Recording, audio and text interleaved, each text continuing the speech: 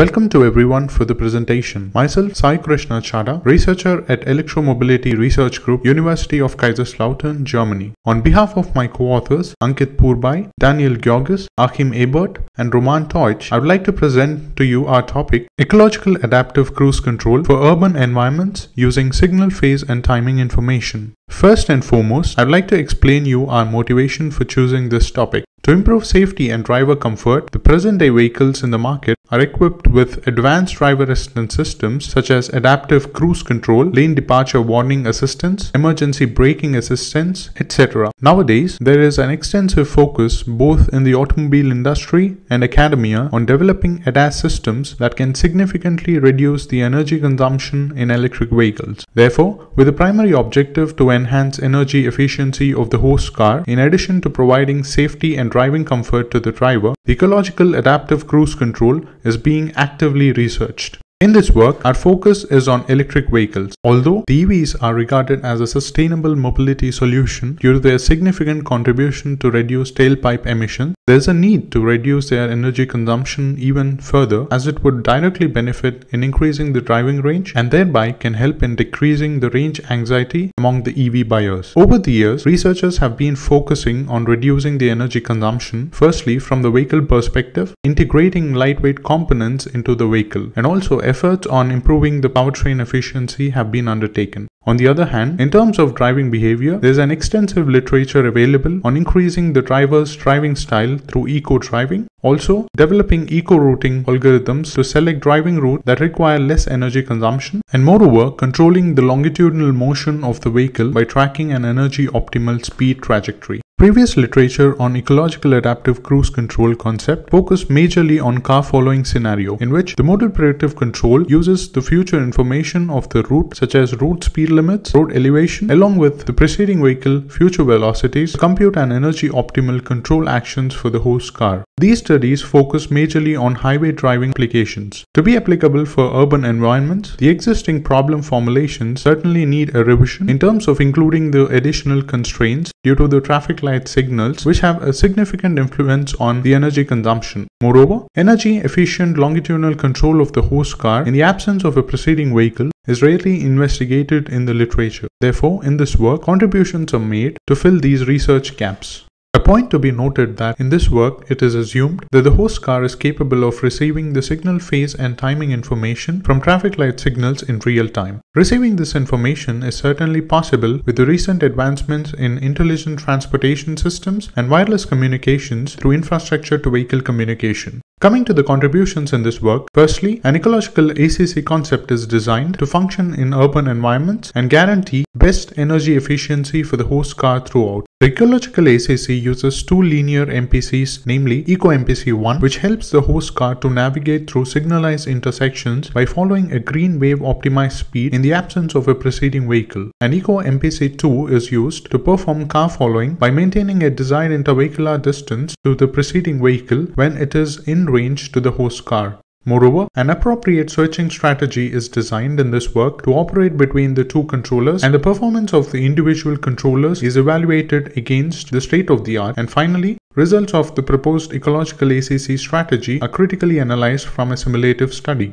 In this figure, the ecological ACC layout can be visualized. As already mentioned, ecological ACC in this work is combination of two linear MPCs. The optimization is based on the available future information such as signal phase and timing information, preceding vehicle velocities, minimum and maximum road speed limits, and road elevation. This information is provided to the switching logic, which will be presented in the next slide, selects the appropriate controller if the switching criteria is satisfied. Furthermore, the optimal control sequence U* is obtained from either of these controllers at every time step and is provided as input to the plant, which is the host vehicle. The measured state variables from the host vehicle, such as host vehicle velocity, intervehicle distance between the host car and the preceding car, and the relative distance between the host car and the upcoming traffic light signal, are also used as inputs to the switching logic.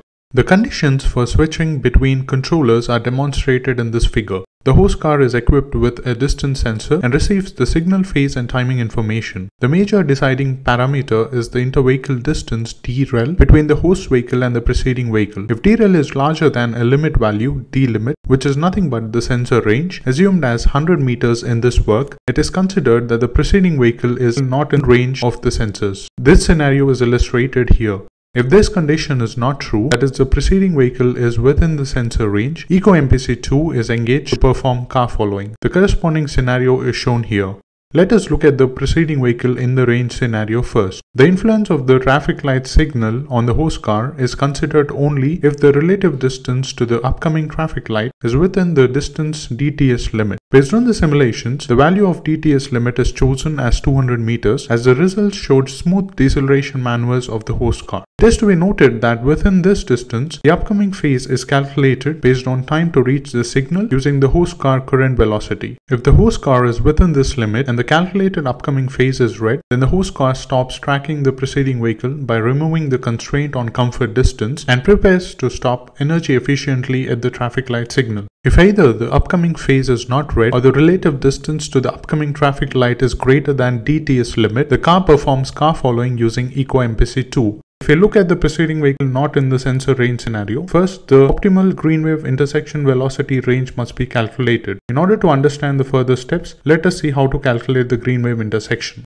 The green wave intersection range can be calculated using this formula. Here, DTSI represents the distance to the ith traffic light signal, Rij represents the start time of the jth red phase of the ith traffic light signal. Similarly, Gij represents the start time of the jth green phase of the ith traffic light signal. Vmin and Vmax are the minimum and maximum speed limits respectively. The procedure to calculate the green wave intersection is explained in detail as follows. In the step 1, let us assume for the first traffic light, the start time of the first green phase, first red phase, second green phase, second red phase, and so on is 30 seconds, 60 seconds, 90 seconds, 120 seconds, and so on respectively. The signal phase and timing of various signalized intersection in the route of the host car is shown here as a space-time diagram. Also, the distance to the first traffic light is assumed as 400 meters. Checking with the first green phase slot and substituting its corresponding values into the formula gives an optimal speed range to reach the first signalized traffic light at green phase. If a range is found, then continue to step 2. Otherwise, check with other green phase slots. Otherwise, stopping at first traffic signal is unavoidable. After an intersection is found in the previous step, now we'll look for a velocity range with which the host car can cross both the first and the signalized intersections at green phase. Therefore, using the signal phase and timing of the second traffic light signal, the velocity intersection range is calculated by looping through all the green phase slots. If a speed range is found, then calculate its intersection with the range obtained in step 1. If an intersection range is found, repeat the procedure for the next traffic signals until stopping at ith traffic signal is unavoidable. In the final step, from the last feasible speed range, set the reference velocity Vref to maximum value in the speed range to reduce the overall trip time.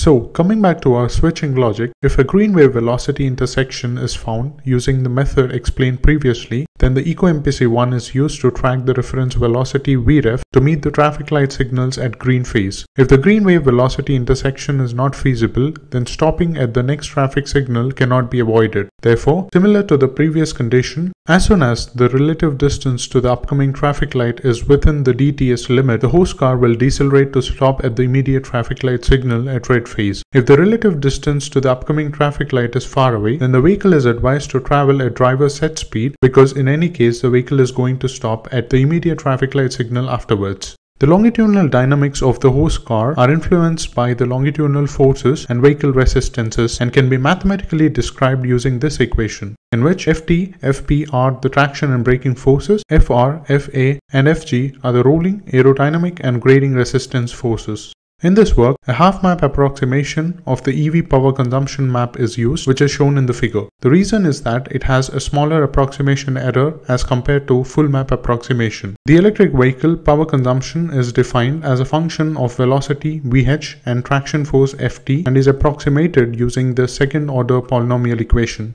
With regard to constraints, firstly, due to vehicle physical limitations, the traction force and braking force are limited by the maximum traction force Ft max and maximum braking force Fp max respectively. Additionally, there are regulatory constraints on road speed limits which the host vehicle must obey. To ensure a safe distance to the preceding vehicle and track the preceding vehicle robustly by maintaining the desired inter-vehicle distance, additional constraints are provided as shown here. Moreover, to minimize jerks and increase the driving comfort, the variation between the traction force in consecutive steps must be maintained within delta Ft max. Finally, the constraints due to the traffic light signals are enforced such that the host vehicle avoids crossing traffic light signals when the phase is red and tries to stop as close as possible to the stop line in such a scenario.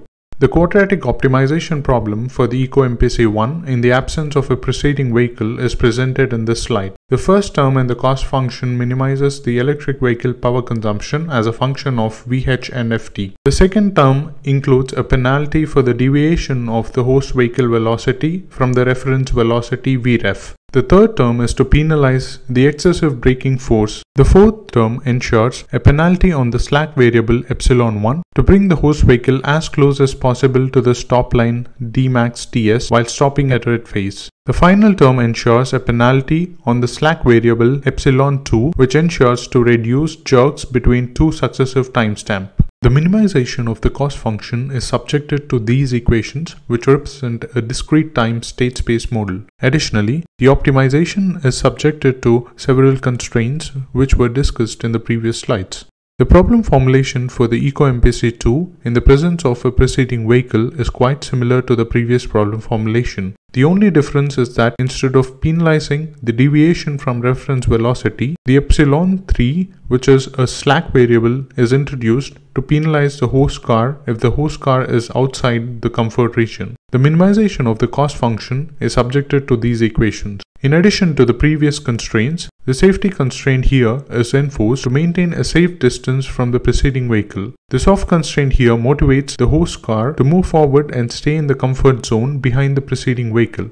In order to test the performance of EcoMPC1 in signalized intersections, it is evaluated against two baseline cars BS1 and BS2, which travel at a set speed of 14 meter per second and 10 meter per second respectively. To ensure a free driving scenario in the absence of a preceding vehicle, DREL is set to be greater than DTS limit during the simulations. EcoMPC1 tracks the optimal green wave speed, which is given in blue. It can be observed that due to a lengthy red phase, all the cars stop at the first traffic signal TS1. EcoMPC1 car travels at the optimal reference velocity to meet the remaining traffic light signals at green. On the other hand, BS1 and BS2 cars have experienced more stops while traveling at the driver's set speed. And comparing the energy savings, the host car equipped with EcoMPC1 has energy savings of 18.85% and 26.3% in comparison with BS1 and BS2 cars respectively. Reason is that the conventional set speed controllers follow a speed defined by the driver, which does not guarantee crossing the signalized intersections at green phase, whereas EcoMPC1 tracks an optimal velocity designed to avoid unnecessary stops at the traffic light signals. This suggests that EcoMPC1 is an appropriate controller for the preceding vehicle not in the range scenario.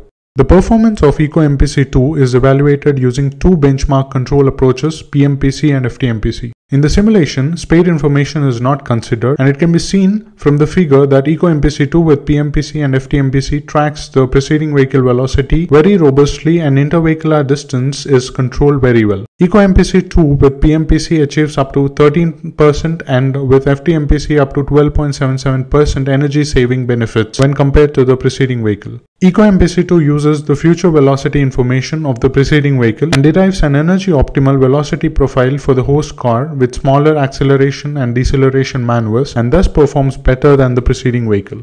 The final evaluations are done on a realistic scenario. Here the host car follows a preceding vehicle under the influence of traffic lights. The host car is equipped with EcoMPC1, EcoMPC2 and obtains future traffic light SPaT information. Until 50 seconds, host car performs car following using EcoMPC2. Afterwards, preceding vehicle crosses a signalized intersection at green, whereas host car decelerates and stops at the traffic signal due to a red phase. Therefore, the relative distance between the host car and preceding vehicle increases. As soon as derail exceeds 100 meters, the controller switches to EcoMPC1. After the signal turns green, the host car travels at the reference velocity for green wave until it meets the preceding vehicle again at 210 seconds. The switching repeats for the rest of the simulation if conditions are satisfied. To evaluate the benefits of EcoACC, the host car is compared to a baseline car which consists of a set speed controller, an FTMPC, and only receives the current traffic light SPaT information. While stopping at the traffic light signal, the EcoACC car applies less traction force and braking force as compared to the baseline car. Host car has shown an overall energy saving reductions up to 6.5% as compared to the baseline vehicle in this realistic scenario.